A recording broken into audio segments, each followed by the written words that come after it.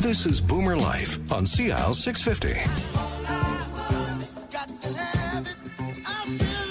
Welcome back to Boomer Life on CL 650. I'm George Gordon. Today we're talking to Jim Doyle, Senior Financial Consultant with Investors Group Financial Services Incorporated, and his right arm, his assistant, Paige Brettel. Oh, associate. Associate. You see, I have to learn these things, George, because she is a smart young person with a lot of great perspective. Paige, I want you to give people your perspective on why you do this. I'd love to. I want to help people on their financial and their investing journeys because I understand firsthand what can happen when we don't get the right advice at the right time. For busy people, what happens when we're not reviewing our financial plans on a regular basis? And when we're not looking at our goals and we're not tying them to our investment choices, it's about understanding our options. It's about creating a sense of control, outlining our priorities, and developing a greater feeling of confidence in our choices. Do you think there are some stereotypes about millennials and their spending that are, right or wrong? I think there's a lot of stereotypes out there, and I like to call the one with millennials kind of also, put it in a nutshell, the latte factor, as in, we spend more time and money living in the moment and drinking our venti Starbucks than we do in planning for the future. But really, I think that most of us, and not just millennials, are engaged in habituated spending, nickel and diming. Right. And what is that about? You say the latte factors, like they don't think about those small expenditures? I'm just going to say, full disclosure here, I buy coffee every day. And I'm okay with that because I balance out my spending habits in other ways. A really proud moment for me has been dialing it down from my $7 a day Supremo Dark Mocha habit to having black coffee or, a latte, a simple latte. And, at least I keep telling myself I'm happy with that. And I am happy because I'm seeing savings add up, and that feels really good. I think the lesson here is, whether it's your coffee or you're ordering out for lunch or dinner, that it's not just the occasional treat. It's that this behavior, if it's a little bit mindless and it's habituated, it can hurt you long term. Because I think we consistently underestimate the total bunch of small numbers. It really adds up. And I think we tend to, it's like when you eat standing up, you're like, there's no calories in this. Anything under $10, it's the threshold of, and it magically doesn't count. That's very significant. If it's less than $10, what, but if you do that, a dozen times a week, it's $120. Mm-hmm. Wow. Great information, great perspective. Thank you, Paige. Now let us turn to one of those topics that is less fun to talk about, and as a matter of fact, very devastating. I'm talking to Jim Doyle, the Senior Financial Consultant with Investors Group Financial Services. And Jim, one of the great tragedies in life is the divorce. And it's not just an emotional time and an emotional separation, but there are financial considerations here, and there is some important advice as whether you should consider working with a CDFA. That's a certified divorce financial analyst. And yes, we do exist. Okay? The trouble is that we're hard to find. Okay? What an incredibly devastating time, I think, for most people going through divorce. Emotions are right on your sleeve, and we all know that this is not the best condition with which to be making significant financial decisions that are going to affect the rest of your life. Well, I think I have a couple of questions that come to mind. Can or should most advisors be able to help with this type of planning? And two, what can you do to help clients during this emotional time of divorce? I'd like to say it this way, with the most humility that I can, okay? It's no, I don't think most advisors should be dealing in this arena. I've got mediation training, and I've got some family facilitation training, okay? And it's important for me to know when I need to step aside and bring other professionals into the equation, Okay.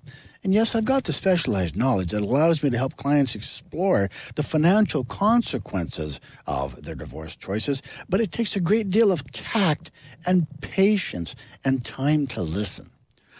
Listen, here we come back to that word again. In a relationship you build when you have somebody who listens, not just to wait and sell you a product or a fast solution, but to have the right solution for you. So what do you do to help clients in this emotional time? You know, they've just had the rug pulled out from underneath them in a lot of situations. We want to be that anchor of stability, sometimes an emotional circuit breaker.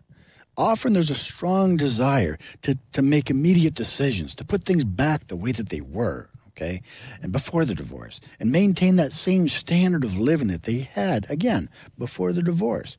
Problem is, okay, there may only be one income supporting that household now, or maybe it supports two households. We want to help them deal with the urgent and maybe defer some of those decisions that they can, put off for just a little bit. So those are primary issues then that come up.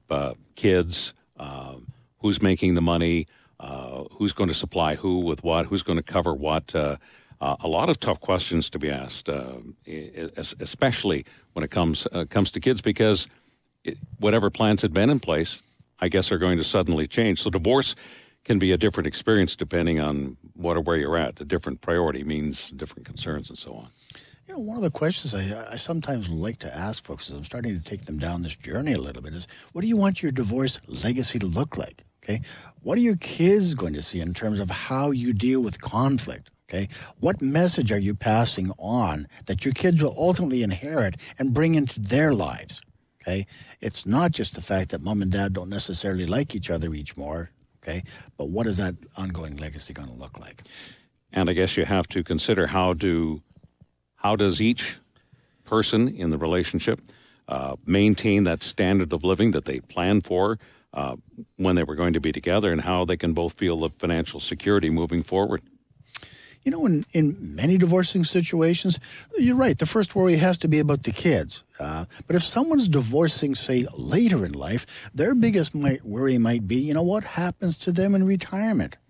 You've got considerations around housing, pensions, health care, retirement benefits, okay? And they're more prevalent for someone who's about to retire than someone who's in the, say, younger age groups. I would imagine this would be like tiptoeing through a minefield as an advisor. You're thrown into a situation where people are separating. Divorce seems to be the answer, who gets what, and so on. Do you ever have to take steps? I guess you would have to take steps to make sure you don't get drawn into the emotional quagmire. Wow, isn't that a tough one, okay? And I got to tell you, I'd only be a human to not occasionally understand that, these opportunities can exist exactly like that. But I lose my value as an advisor if I can't be there to advise in terms of what are the best options possibly and what are the solutions that they might want to consider. The moment my emotions come to the table, okay, my value goes way down. All right. So I guess it's appropriate to mention here, too, that you're a graduate of the UBC Sauder School of Business Family Enterprise Program. So how does this help business owners, for example, going through divorce? I think for a lot of business owners, aside from their home, the majority of their wealth is tied up in the business. And if they're putting a lot of their energy into fighting the good divorce, as we call it, okay, you might see the value of that business eroding, and rather dramatically. Where we want to step in is help them perhaps look at some governance structures that might help them get through this type of a process. We're going to cover a couple more points here before we have to go, but I just at this point I want to remind you that if you have more questions for Jim Doyle or Paige, that you can call them at 604-682-5431, or you can email Jim at jim.doyle@investorsgroup.com. So, Jim, some solid advice, some three things that you have, the 3 T's that people should remember? I just wondered, this is great stuff, I think, okay? Do you have the time to do the research and anticipate the tax consequences of what it is that you're looking at? Do you have the technique, knowing what you're doing, of course, with knowledge, and, of course, that last one, temperament, we're going to call that emotional control? because people who are in this kind of a situation, a divorce situation, whether it's the family money or the business money, may not be thinking as clearly as they could, even if they are the best business people in the world. Absolutely. Well, this has been a fascinating discussion on the topic that most people don't admit they don't know enough about, but you now know where you can go to get some solid help, not just for the immediate future, but for the years to come, and somebody that you can talk to and trust and with whom you can have a good relationship. You've been listening to Boomer Life on CIL 650.